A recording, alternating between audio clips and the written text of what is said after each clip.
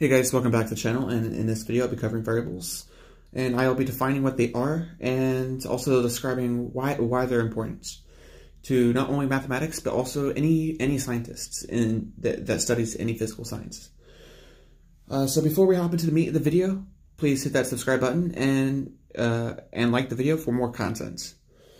Alright, so let's hop right into it. So what is a variable? So before we can actually define it in actual terms, what first comes to mind? Well, when I ask people this, the most common responses I get are letters, vary, which is interesting because it's which is kind of where we derive the word.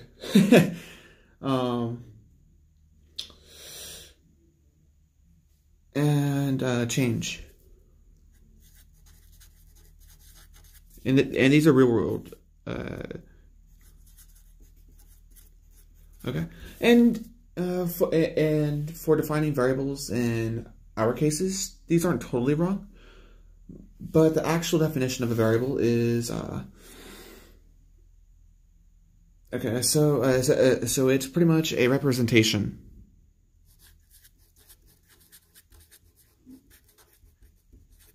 of any. Oops, sorry guys. Is that over? Of any quantity. And we typically denote this with letters, so usually with letters.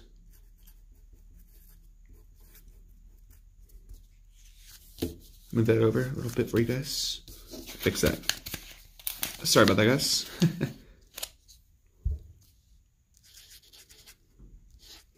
Okay, so and also these vary. So any variables could vary, and we could represent anything. So with the variable. So whether it's so whether it's like in physics we do time, a chemical reaction,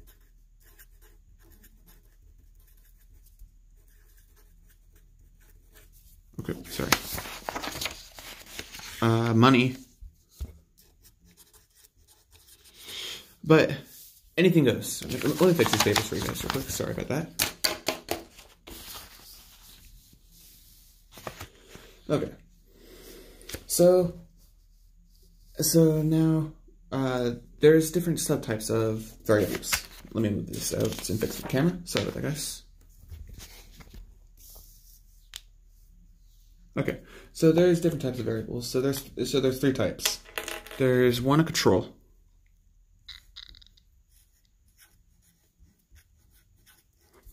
Two, there is independent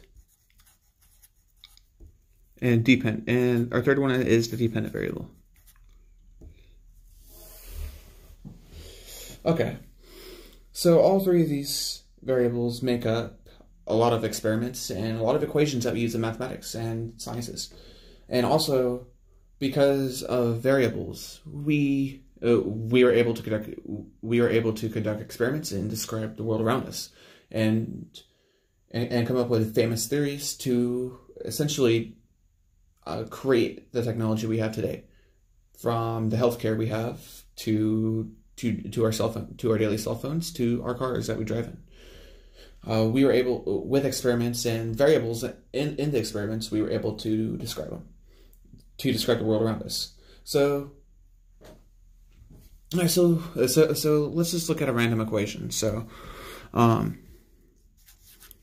is equal to x plus c. Okay, just something random. Okay.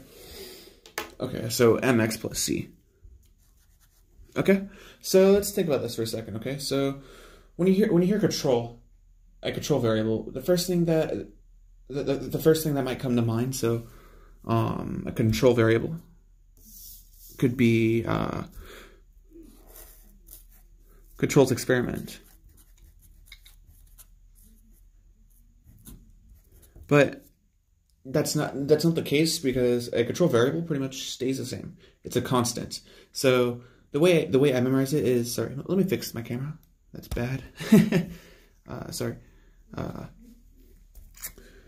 So the way I think about it is a control variable starts with a C, and C is a constant, so it stays the same the whole time. So so in this case, C will be the constant.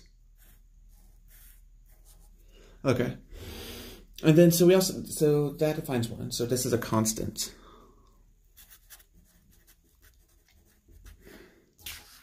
Okay.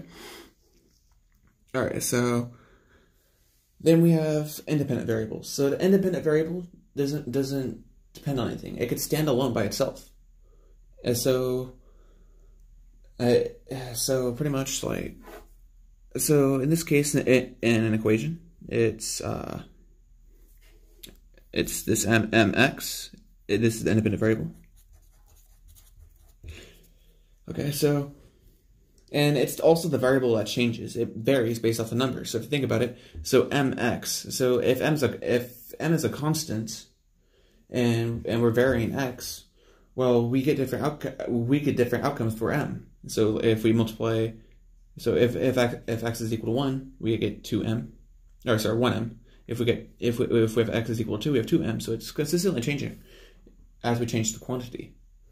And then so that leaves the dependent variable. So okay, so the dependent variable is the y. Let me move that over for you guys. Dependent. And essentially, the dependent variable depends on both the control variable and the independent variable. Essentially, now not every experiment and every equation will have a control variable, but the dependent variable heavily relies on the independent variable to exist.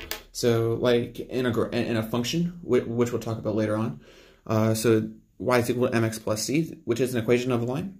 The value of y depends on mx, and because there is a constant, it also relies on that. Okay, so I get that with equations. You guys are probably thinking, but how does this apply to physical sciences? Well, so let's think of an experiment. Okay, so say you have a toy car. Okay. Sorry for my horrible drawings. So say you have a toy car and you're trying to find out how long it takes to go 5 feet. And to the right. Sorry about that. Well, alright, so you guys will make a table, okay? So what's going to change? Well, the time, of course, and the distance. And so the distance, okay, so the distance is equal, so distance will change, and time will change. But because, so sorry, I lost my train of thought. So because time changes and distance relies on time, the time will be the independent variable, and distance will be the dependent variable. Or we see this a lot in, sorry about that, fix my camera. We see this a lot in a lot of medical studies where there's different drug tests. We have a control group which they are just normal human beings that don't get tested. Then there's regular human beings, and then there's the test group. That test group pretty much tests the medicine, and they pretty much and so their outcome, their side effects are the dependent variables. So like in a drug test, okay, it's a control group, nothing, constants. So they pretty much the doctors or the scientists trying to study the effects of these drugs won't give a group of people the medicine that they're trying to test, and they'll give another group, so the testing group, so they get stuff, so they get drugs, and pretty much what happens is they get tested, and so they're being tested and they're being watched for side effects. And the people changed. And so as a result, because the people changed, people react differently to different to medicine. Their side effects could be potentially different. So the side effects, so this is the independent, so let me fix my camera.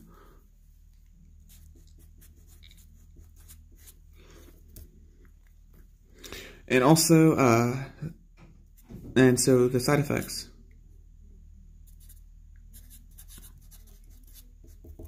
Symptoms, the side effects of the drugs are the dependent variable. Because the side effects rely on the test group, not the control group, but the test group. Alright, so before we end the video, let's have a quick recap. So a variable is pretty much, so a variable is a representation of any quantity. It's typically used by numbers, but it could be anything. And so we see it in sciences and mathematics, and some examples of them are equations and money, chemical reactions, time, and especially in word problems. Don't get me wrong, especially in word problems.